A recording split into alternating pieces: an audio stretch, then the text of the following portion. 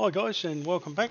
I'm aware that some of the videos are probably a little bit underdone, underpolished, and they're not that great. So I just thought I'd do a bit of a montage of some of the pictures, the images that I've taken around the city and around the NT itself over the last year or two. But I do promise they will get better. The content will hopefully get better, and further down the track we'll have a lot more pictures and a lot more general information about events and stuff.